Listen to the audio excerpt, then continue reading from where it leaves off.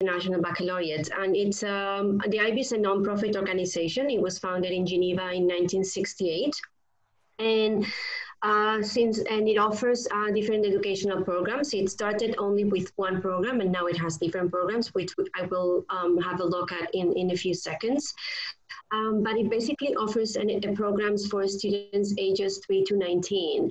And the main focus of the IB programs is to help the students think critically and independently, and also try to develop ideas of global perspective.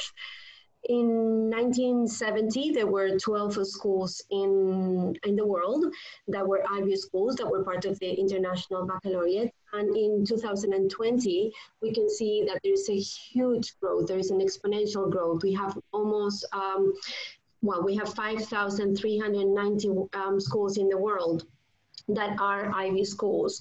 And these schools are represented in 150 different countries around the world. So it has seen a significant growth in the number of schools that apply or that have adopted the International Baccalaureate program. Something also interesting about the demographics of these schools is that when the IB started back in 1968, and in the graph you can see in 1971, it basically started with private schools. There was a handful of private schools that implemented the program, and that wanted to have this sort of education. Now in 2020, we see that it's 52% of the schools in the world are actually state schools, which obviously have also 48% of private schools in the world implementing the program, but state schools have seen a tremendous growth in schools in places all over the world where the governments have decided that they want to support this kind of education for the children. So the question for me is, why has this happened? Why has there been this kind of exponential growth? Why from 12 schools we go to over 5,000? Why from only being a handful of private schools, even this type of education interests governments and state schools as well? And I think the answer comes from these. From the IB mission statement and everything else that we will talk to you about within this presentation. But basically, maybe you should start with what the IB is not, or who is it not necessarily for. You might have heard that it's an education for people who want to travel the world. Okay. Well, you can't travel the world, obviously, if you have an IB education, if you have an international education, because the sort of education that the IB gives you is very consistent and supports this sort of lifestyle. But what it is that the IB is focused on intercultural understanding and respect. So understanding other cultures, understanding how those people think, understanding that, like the IB's mission statement says, that people with their difference other people with their difference can also be right. So it's about understanding others. And this is an essential asset in a globalized world, even if you're not planning on moving to live abroad, or if you're not planning to, travel the world or work in different countries, even if you're planning on staying where you live in your country of origin, it's still this sort of program is interesting because it develops these values that are so essential in a globalized world. It's also not for those who, who want to learn languages. And let me clarify what I mean. I don't mean that you don't learn languages with the IB, but learning a language is not the main aim of an IB education. It's so much more. Students who take part in one of the IB programs have to learn a second language. In some cases, they even have to learn a third language. So it does help you become fluent and multilingual in different languages. But again, it's even if you're not a person who is wanting to become an international traveler and wants to speak the languages, being able to be multilingual would be a tremendous asset. Again, in this part of in this kind of world that we live in. So what are some of the highlights of we can see? I think that an important thing within the mission statement is the idea that the individuals are going to be knowledgeable. That is, that it's backed up by the IB are rigorous academic programs who are going to make knowledgeable individuals. And then the other asset that you can see from the IB mission statement is the idea of being compassionate, of being caring, that you can understand other people and make the world a better place. So I think that part of being compassionate and creating, not only concentrating on what you know, but also on being a better person. It's something that the IB values, and it's part of their mission statement. So I think that's distinctive perhaps from other education systems, which might place more emphasis on other aspects. At the heart of the IB, of an international education, is the IB learner profile. And the IB learner profile, what it is a set of 10 attributes, which you can see projected. And it's at the heart of all of the programs. And the essence of an IB program is to develop lifelong learners. So the attributes do not only apply to the students, but apply to everybody within the learning community. That means it applies to the students, it applies to the teachers, it applies to the parents, it applies to the principal of the school. It's a set of attributes that we are everybody needs to be developing through their life, as we while we're educating, and then once we're higher education or in our professional life later on. So what the IB does is, by making this at the heart of every program, it nurtures the development of these attributes. So it's a holistic approach to education. As I was mentioning earlier, we're not just going to concentrate on being knowledgeable, which is very important, and that's why it's there, but we're also going to be looking at the other aspects of the student, of the learner. We're going to become caring, reflective. We're going to be principled. We're going to communicate effectively. We're going to be open-minded and consider other perspectives and other ideas. It's also about being balanced and, doing exercise as well as learning, as well as helping other people, as well as doing the academic part. So learning to keep a balance and order in your life as well, taking care of yourself, taking care of others. So it encourages the development of these attributes in all the members of the community. And I think having these as the backbone of the programs gives the programs an identity, and a special identity. And it guides a lot of the activities and a lot of the things that are done, and a lot of the methodologies or the sort of activities that happen in the day-to-day in a school. As I was mentioning before, the IB has 4 different programs. So it has different kinds of programs depending on the age of the students. So sometimes people mistake international baccalaureate, I guess because it says baccalaureate in the name of the organization, as being a program which is for the high school level, for the baccalaureate level. But the IB, it's the name of the organization, International Baccalaureate, and it has programs, as you can see here, for all the different ages. So the students from the age of 3 to 12 take part of the primary years program. Students from 11 to 16 take part in the middle years program. And students 16 to 18 take part of the IB diploma program. The IB has a 4th program, which is about the same, well, it's the same age as for those students in the diploma program. It's called IB Career Related Program. It's more of a vocational program. It implements some of the elements of the diploma program, but it's more of a vocational kind of studies. Generally, the program that students attend, if they want to carry on with studies in university, is the IB diploma program. So within this, at SEC Dublin, for example, we have students from ages 11 through 18. That means we have both the middle years program and the diploma program.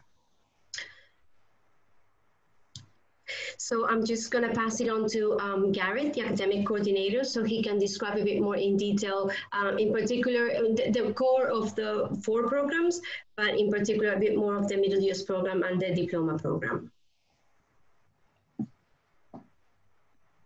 Hi, everyone. As Monica said, the IB offers a real coherent and holistic model for growth and development. The whole child is really focused on at the center of every IB program, whether that be from 3 years of age to 18 years of age. The child is at the center. It's an incredibly balanced and holistic model for education. And a child's intellectual growth is matched by their emotional and social development as they move through the program. Now you might ask, how is this done? Well, it's done through the way classes are taught. Knowledge and content in the IB is married to real world situations. So those real world situations give a panoramic view that is both historical as well as geopolitical.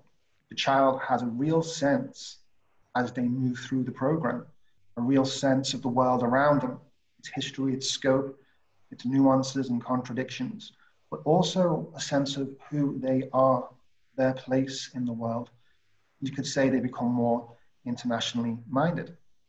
And by rooting learning in real world situations, students are asked to problem solve, to apply knowledge that they have learned in class to new and unfamiliar situations, just as they have to do when they go into the world of work or when they go into further study. Students are asked to make links between seemingly different or disparate areas of knowledge in different subjects. In history, they may be asked to use knowledge gains in maths, maybe when looking at demographics. In art, they might use what they have learned in geography to help them understand a particular conceptual or cultural viewpoint in a work of art. So, as well as being highly knowledgeable, the students are asked to put that knowledge to the test, to be creative, to take risks, and to question the status quo. And at the heart of the IB is learning to question. That's the heartbeat of the IB, is the students learning to question, learning to think critically, to analyze, to evaluate, to reflect on everything. And the students that are produced are often highly critical and highly reflective. At the same time, though, there's a great pragmatism to the IB, so that the learning is often project-based and problem-based, beginning often with a fundamental question that drives every action and frames every aspect of the classroom. And this itself opens up further questions and further avenues and gives the students a real multifaceted view of the world. So for example, if you imagine in a science lesson that a unit of work might have the question, is cheap, sustainable food possible? And through that one question, they would explore the chemistry of carbohydrates, the structure of proteins, the use and management of soil and land, the impact on fish stocks, the economics that drive supply and demand, ethical and philosophical questions about animal welfare, hunger, commonwealth of ownership. A unit of work in science then will touch on chemistry, biology, natural and human geography, mathematics, economics, politics, philosophy. That's no small journey from such a fundamental first question. And the result of all of this takes us back to the learner profile. The students that we help, or the program rather, helps produce are knowledgeable, inquiring, caring, and courageous individuals. If we move to the next slide.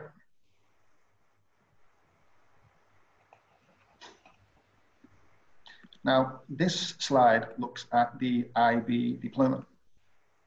The IB diploma is the equivalent of the Irish Leavers Certificate, the British A-level, or Bachelorette in Spain. It's the gold standard. It really is the gold standard of the program. And it gives access to some of the very best universities around the world. Principally, a student studies 6 subjects, including 2 languages, science, maths, arts, and the humanities. So you have a very balanced program. At the center of that program is the core. You have a subject called Theory of Knowledge, a subject called Creativity, Activity, Service, and the extended essay. And the core really shows the high quality watermark of this program, its ambition and its just essential robustness. Theory of knowledge is a program, is a subject rather, which looks at the very nature of what is knowledge. You'd call it in philosophy epistemology. And it really asks the students to become truly deep critical thinkers, which is excellent preparation for further study. The extended essay also is an ambitious, extensive, independent research essay of some 40 hours of work spread over 2 years with a supervisor, which provides rigorous, thorough preparation for university, and an opportunity as well for the student to direct their own learning in some measure, for the student to have an interest, whether it be in sport, whether it be in science or in the arts, and to drive an inquiry question, and to research deeply about a subject, and to write a comprehensive research paper on that subject. And you also have creativity activity service, which helps develop the non-academic aspects of the program. Students will identify a need in themselves or in the community at large, and they will establish a program or an activity or something, some form of action to address that need. And in doing so, they learn many practical skills: self-management, time management, project management. They become resilient. They gain a perspective because the project also has to have a global element. It helps them become very active agents in their own life and in their community, and very principled agents too, because they're addressing a need that they identify. If we move on to the next slide. As I said earlier, the program gives access to some of the very, very best universities in Ireland and around the world. The Russell Group universities in the UK, including Oxbridge, state and Ivy League institutions in the US, Trinity and Queen's closer to home. It's a program that does have true global recognition, but also respect as well. Alongside the many good national programs, the IB has, as well as recognition, respect for the quality and the caliber of students that it produces. Testimony to that is common reportage that many students, when first going to university, who come from an IB background, flourish and find those first initial years when you have to do everything for yourself, they take that in their stride. And on the next slide, we can see some of the recent institutions that SEK students have gone to in the UK, in the US, and across mainland Europe. And finally, you may be wondering about SEK Dublin. We are a school that's been here for some 40 years. SEK as a whole is over a century old in education. Our school we're very proud of our school. 40 years here in Greystones Island. We are within 40 minutes reach of central Dublin. We are the first and only IB school to offer the middle years and diploma program. So we cater for children from 11 to 18 years of age. We're also a very intimate school. By design, we have small class sizes. We have excellent staff, of course, and excellent facilities. We are a truly sound and excellent school. And running through our school, at the core, is the philosophy of the IB. All right? Maybe you have some questions.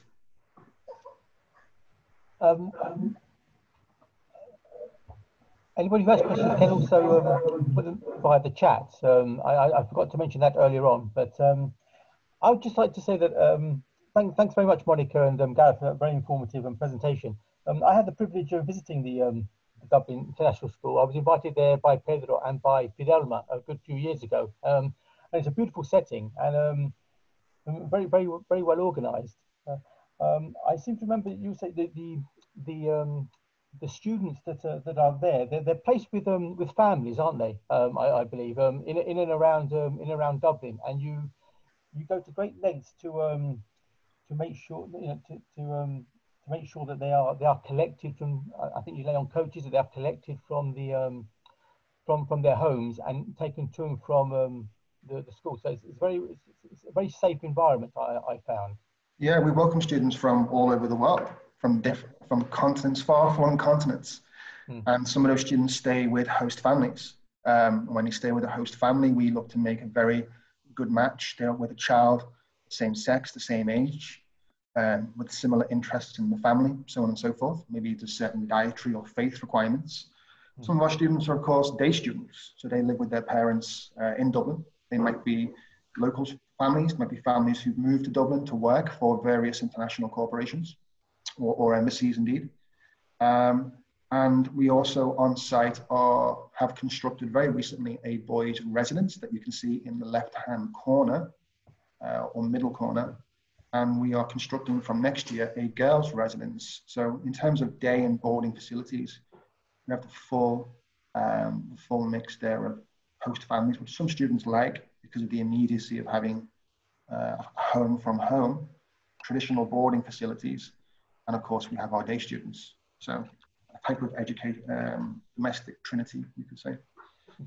Yes, a question is coming from, you might just have touched upon what Maria Luisa is just asking there, but she wanted to know a little about the profile of the students in the school. Maybe you could just elaborate a little bit on that.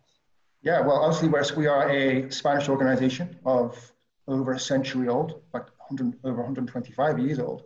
So a lot of our students come from Spain and the Iberian Peninsula, but we also have students who are based here in Ireland, students from the subcontinent, from India, students from Korea, students from other parts of mainland Europe, students from the Middle East, students from Africa as well.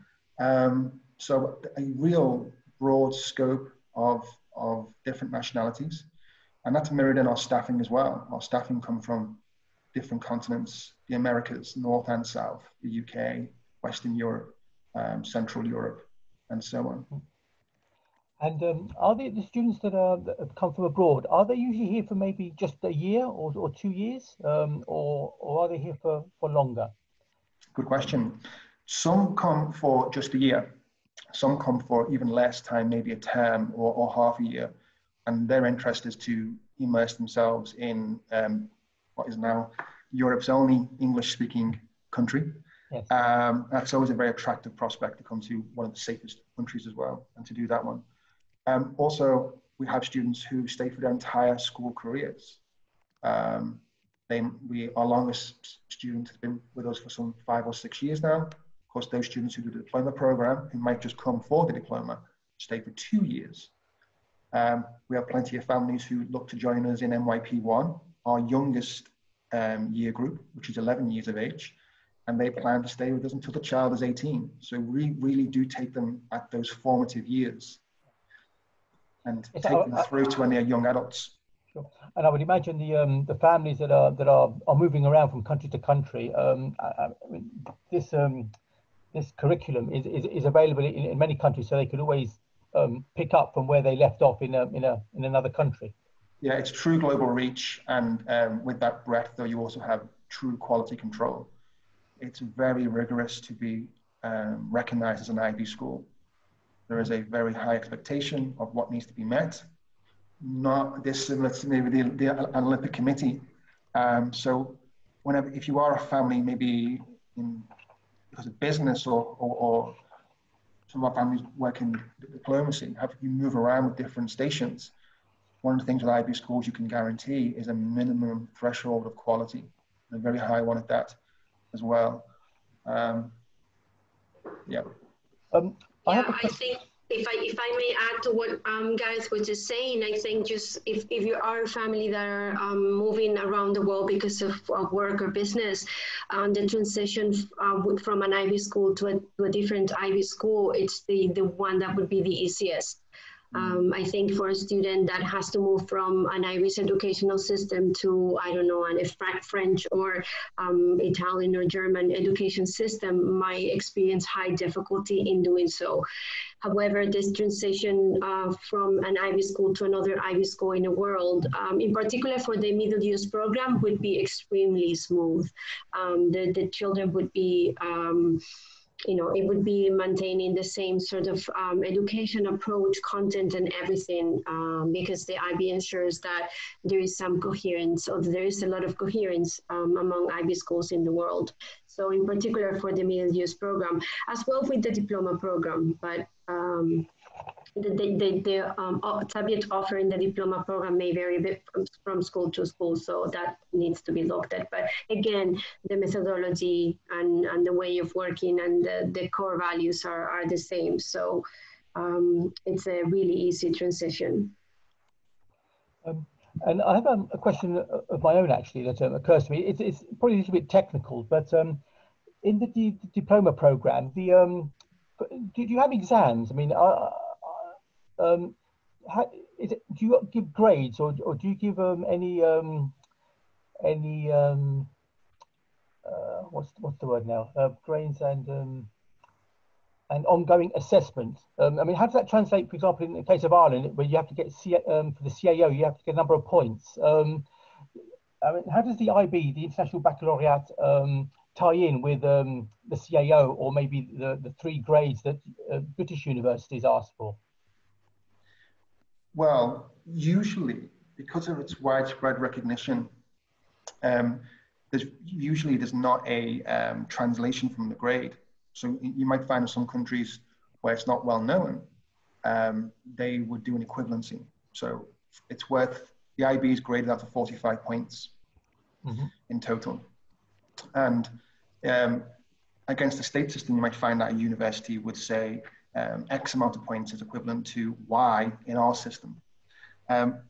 What you do find, though, in most major countries around the world with educational systems, major recognized educational systems, is that there's not that need for that translation. It's recognized in its own right. So in the UK, for example, they don't say, well, you need 3 A's, 2 being A star to go to Oxford or wherever, Manchester.